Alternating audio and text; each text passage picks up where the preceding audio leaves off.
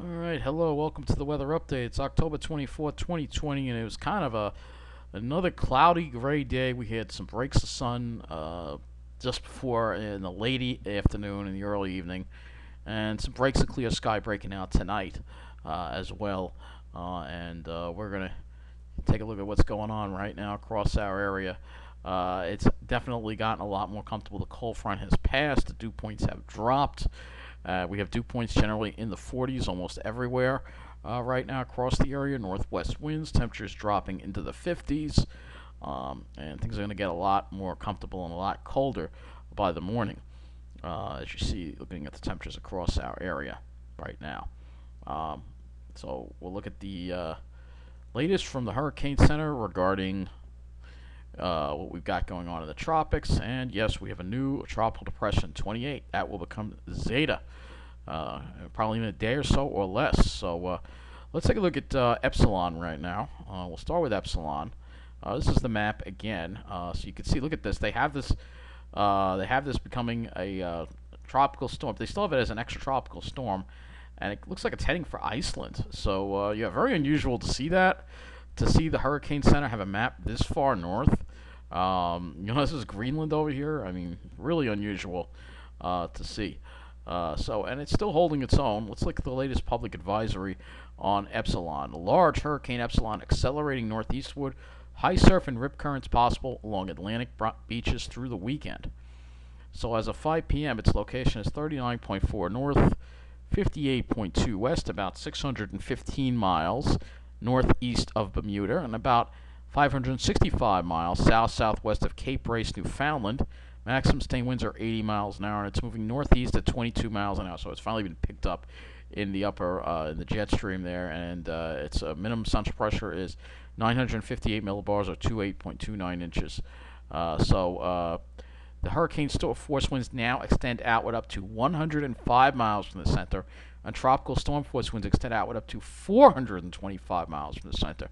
So this is a very large system, and that's what happens when they start becoming extratropical, or they move further north, actually grow in size, and that's exactly what's happening here. So let's take a look at the latest with Epsilon. We're going to look at the latest satellite imagery of it, and this is the satellite imagery we have. Waiting for it to load here, but there it is. Still, definitely, you could clearly see the form of this thing. Still a tropical system right now, and it's very unusual to see this far north. But again, that's all because of the warmer than normal water temperatures. Not surprised. So let's do this. We're going to switch it to this. Should get an idea of that transition. Let's see if it's, yeah, you can see that transition from the visible to the shortwave there. You can still see the convection blow-ups going on around the center there in that short visible. Let me pause that right there. You can still see the convection blow-ups going on in the center there. So still, this thing is still tropical. It isn't extratropical yet, which is, again, very unusual to see this far north. Not something that you're used to seeing, that's for sure. Let's go and look at the MODIS satellite. We're going to look at this on the MODIS satellite too, the high-resolution NASA satellite here. Take a look and see what it looks like as well on here. So there it is. You can clearly see it. Look at that. I mean, that is formidable right there. And look at how huge that thing is. I mean, you could fit almost the entire East Coast in the whole system. That's how big it is. So a really huge system, quite a monster. And of course, we were kind of stuck in the clouds. You can see this is this cold front that's kind of moving through, but it's going to stall to the south. It's not really going to make it very far south either. So that's not the only thing that we've got to deal with. We've also got this tropical depression 21. I think that's what its name is, 28. I'm sorry. So we have tropical depression 28. And so let's take a look at the latest on tropical depression 28. The latest public advisory for this. Tropical depression moving slowly northwestward. Heavy rainfall expected across portions of the northwestern Caribbean and southern Florida during the next few days. So as of 8 p.m., it's about 200. It's located 18.9 north, 83.1 west, about 240 miles south-southeast of the western tip of Cuba, and about 270 miles east-southeast of Cozumel, Mexico. Maximum sustained winds are 30 miles an hour, and it's moving Northwest at just 2 miles an hour. Minimum central pressure 10,005 millibars and 1,005 millibars and 29.68 inches.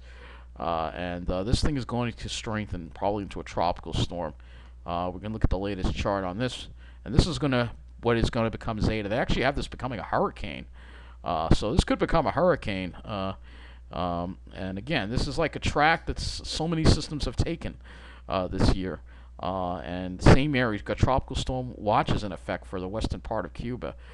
So another system to watch. And again, this is Zeta. So after this system, we are in new uncharted territory because we've never gone past Zeta in history. And I think we will get past Zeta this year, and maybe even this month, because the month isn't over yet. We still got a week left of October. So let's go back to the satellite loop here, and we're going to look at 28. Oh yeah, look at that. Here we go. Wait for it to load here. Look at that. Wow, yeah. This is going to be a tropical storm, I think, by the morning. Look at those blow-ups. Yeah. This is going to be a tropical storm probably by morning. This is going to be, and again, this is going to be called Tropical Storm Zeta. So, last in the first set of the Greek names. We've gone through the whole entire set of Greek names, the first set of them. So, yeah. It's crazy. It's absolutely crazy. And let's also look at the models too. All right, these are the models with Epsilon. And again, you can see it kind of hitting Iceland here. This is again some of the tribes. Some of them are gonna. This could hit the United Kingdom. I think it will. This is the intensity guidance, slowly weakening it. But we want to look at 28. So again, why hasn't this? There's like a bug in this. I hit 20. If I gotta refresh the page to get the. So this is 28. This is 28L, and there is this bit of a spread into where this is going to go, where it could wind up impacting Gulf Coast again. Got to be on the lookout again. We might even see the remnants make it up here. So yeah, I know it just never ends with these tropical systems. So let's go look at the models now. And we will start with the upper air pattern on the GFS, and this is the 18Z GFS. So there is Epsilon, and you will see Epsilon move out, continue moving away. Luckily, it's not impacting land. It was such a monster. Luckily, it never impacted. The first land it may impact may be in Europe, Iceland, or maybe the United Kingdom in some form. But you can still see that ridge sitting over the Atlantic. It's changed. It's moved a little bit, but we still got the stall front syndrome that we're going to be dealing with. And the GFS is very slow to remove this ridge from the east.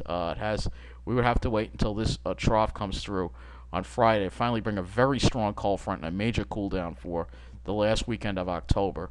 And then we might see more of a change. Now you'll notice here's another system forming in the tropics. This is another one. So that would be Eta, I believe. That would be Eta, that one right there.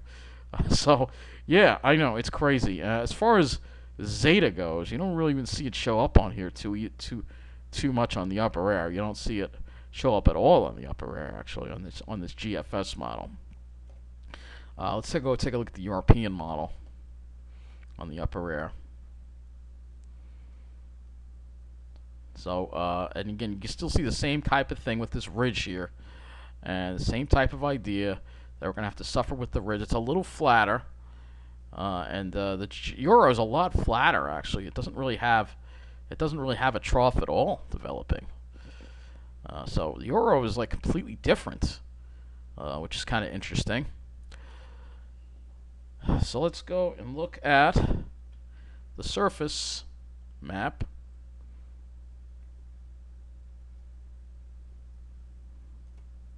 For the GFS.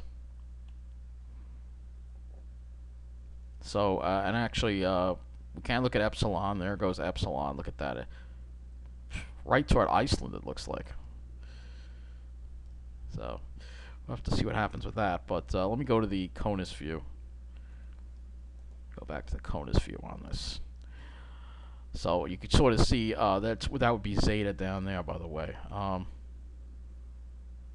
For us, you can see what happens. We have this high that tries to build in tomorrow. Hopefully keeps us dry most of the day, but then the rain comes in by the evening. Um, and then you have Zeta right here. So this is Zeta. Doesn't look like it has it getting too strong. Um, but you can see what we're going to be dealing with here is more stall front syndrome again. Into this week, we're going to be dealing with it, and we're going to be dealing right through the whole week according to the GFS, and then we would get the remnants of Zeta bringing us heavy rain on Thursday and Friday. So more rain for Thursday and Friday. This is going to go down as one of the wettest, dreariest Octobers in recorded history, I think, with all these stall fronts. And this is again the GFS's idea of what's going to happen here. It doesn't necessarily mean it's right, but this is the GFS's idea of what's going to happen with the weather in our area, and this ridge just doesn't want to give way. And if we go ahead and we look at the jet stream, this is the problem here. There's the jet stream upper. You'll see what the problem is, that the jet stream just doesn't want to come down in the east. This is very messed up, the way this jet stream looks. There's a very narrow trough. This is one thing we're seeing a lot of, these narrow little troughs that form. Again, it's not normal. You're supposed to have a broader trough, but this is all part of the waviness due to Arctic amplification. And you can see just the mess this jet stream is in. And we'd have to wait for that trough to finally come through Friday night and Saturday and finally bring us relief. So, yeah, according to GFS, we're going to be suffering for a while here. I don't know if the Euro offers the same product. Let me see if it does. No, it doesn't. Yeah, I didn't think it did. Okay, so let's go back to this view here, and I want to look at the NAM 12 kilometer because we want to see if we can see what happens with Zeta on the NAM. So this is the NAM, and again, if you look at our area, you can see that rain getting close to us later tomorrow afternoon already. And I think we had some rain this morning too, because everything was wet. This is Zeta right down here. But the NAM's a little different. It wants to have a stronger high build in and suppress this more to the south, which would bring us more sunshine. So I'm hoping the NAM would be correct on this. And this is the 18Z NAM. So you can see there's a real divergence in the models with what happens. So let me go into the northeast here. So you could see here that we stay dry according to the NAM, and then the rain starts coming. It could be affecting New Jersey in the afternoon, and then for us, we maybe have rain just to the south of us until the evening, and then from Monday, it doesn't look like it's generating too much rain. If we go right through Wednesday morning and see how much rain this is generating, total accumulated precip, you would see that the NAM doesn't really seem to have a whole lot of rain over us. It has more of it to the south. But if I flip to the GFS, it looks a little different. A little more rain in our area. The GFS with this rain here that moves in tomorrow, you see it almost develops like a little wave offshore there. So it has a little more of that rain making it into the area tomorrow night across Long Island. We'll have to see what happens, and then maybe some of it lingering into Monday. And then every day is a chance of rain on this GFS. Tuesday, and then we really get soaked Tuesday. This could be a real soaker of a storm. And I'm curious to see how much the GFS has as far as rainfall goes. Total accumulated precip. Let's take a look and see. Oh, look at that. We're in the purple. So we could see another 3 to 4 inches of rain if the GFS is correct. And that, I think, would put us in the book for the wettest October on record. If this were to verify, of course, that's the GFS's idea. These are models, so they're not necessarily. This is just a guess of what's going to happen. That the GFS wants to bring the moisture from Zeta up here. I wish it would stay south where it belongs. We've had it enough with the moisture and the humidity and the rain here, but we'll have to see what happens. Let me look at the HRRR as well. It's another model we can look at as well. 0Z, I don't really have a whole lot of that one in. We'll have to use the 18Z. As far as the progression of the rain tomorrow, so you can see this is the HRRR and has it just to our south, and then brings us over the area Monday too. It's raining by 2 o'clock if the HRR is correct, which is absolutely ridiculous. I've had it with this damn rain already. Um, so we have to see how much rain this would give us here. Yeah, it could give us a half an inch of rain perhaps tomorrow in the afternoon. Probably wouldn't be heavy rain, but it would be miserable because not only could it be rainy, it's going to be chilly too. Um, it's going to be a chilly rain if this is all correct. So we're going to go look at the temperatures. At least it's not, well, it's not like it ever got that hot in the first place. It's just the humidity that came in. So you can see here's this cold front coming through by morning. GFS has us around 40 degrees. And then we only get up into the low to mid 50s if we're lucky tomorrow. Again, with those clouds coming in and perhaps rain by the evening. That's going to keep the temperatures way down.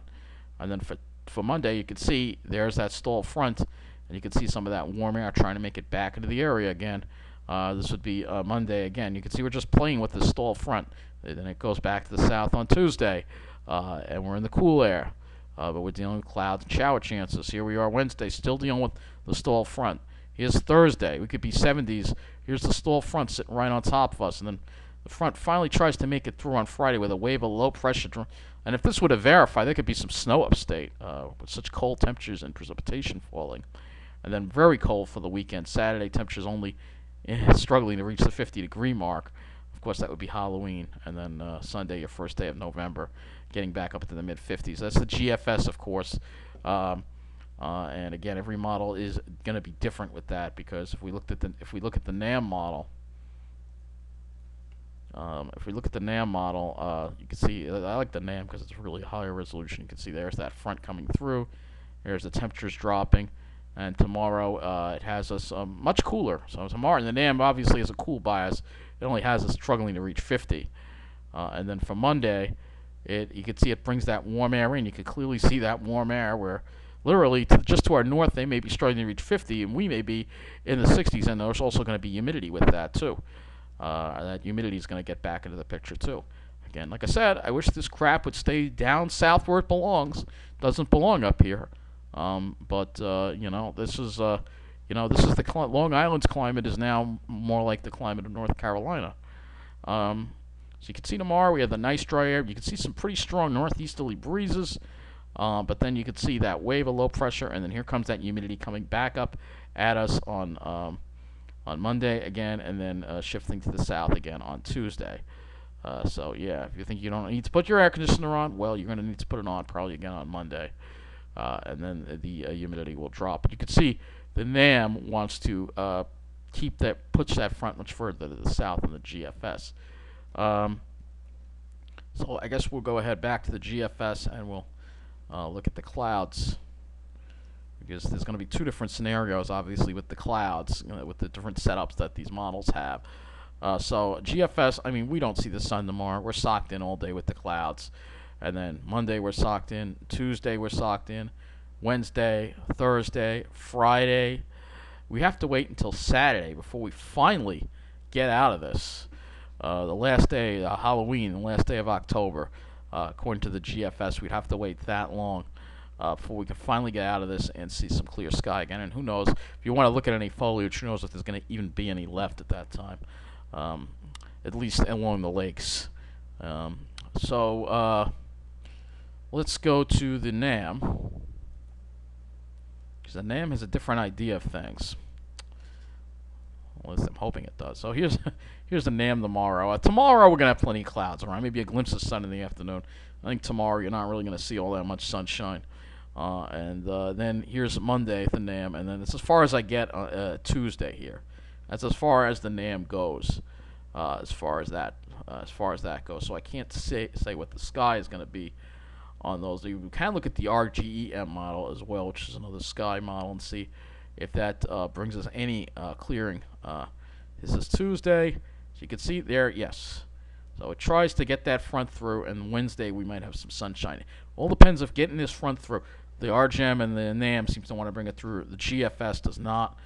So we'd have to see what's going to happen with that. Obviously, you have a definite difference of opinion on the models here. That's for sure.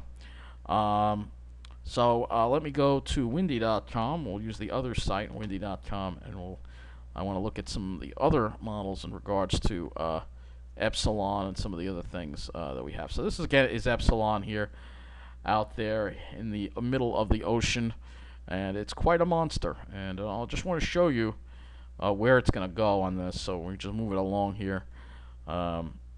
See, it's still, you can see it's just holding its own. Look at this. This is and it gets even bigger. It keeps expanding. This is Monday at 4 p.m. And you can see it looks like it's heading for Iceland. Maybe Greenland is getting affected by it. And we still have gusts in some of the parts of the storm, 100 miles an hour.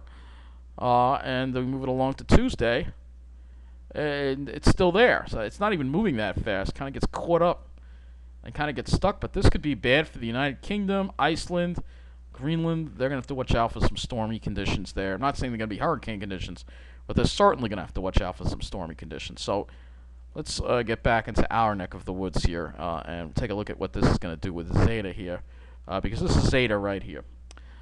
So if we go by tomorrow, 3 o'clock, you could definitely see this thing's going to be a tropical storm, I think, by then. Moving along to Monday, here it is, picking up more strength. Here we are at Tuesday. And notice there's much slower movement. And the GFS seems to want to make this thing move much faster. And I don't know if that's going to really wind up moving that fast. Here's Wednesday. And this thing has it the right side of the storm. Could be a Category 1 hurricane, perhaps. And then it moves it toward us. I guess it would be Thursday. And then we'd wind up seeing the remnants of it hitting our area Friday. So we're going to look at our area now and look at this and see, and hopefully maybe we can get maybe some clearer skies. We're going to look at this, and again, this is the European model here that we have that we are looking at. So here's 10 o'clock tomorrow. I don't think we're going to see much in the way of sun tomorrow. Here come the clouds and the chance for showers. Again, I think it's going to be mainly to the south, but there could be showers over us. This is Monday, dealing with the same thing. Tuesday, dealing with the same thing. What about Wednesday? Wednesday, we may have some breaks. So Wednesday may turn out to be an alright day. Here's Wednesday in the afternoon, but then the clouds roll back in, and then we're dealing with the next rain. And this would be Thursday that we'd see this rain from Zeta affect our area. But of course, Zeta hasn't even formed yet, and this is the front trying to get offshore on Friday. And look at that. It still doesn't make it offshore. Does it make it offshore by Saturday? Look at that. So this is the European model. So they're all different, but it's a struggle to get some nice weather in our area. So that's the one thing you can take away from this weather update. So that's going to be it for this weather update. I know it's gloomy and it sucks, and I hate it as much as you do. But you know, if you really want some nice weather, I would suggest you head up into northern New England. That's the best place in the country right now for some nice weather, and they'll have plenty of sunshine tomorrow and chilly temperatures, and I'm sure the fall colors are very nice there. If you can go there, of course. But and I don't have a car, so if I did, I would definitely take the drive up there and get out of this horrible yuck that we're in. But I don't, so I'm kind of stuck here. That's going to wrap up this weather update. Take care.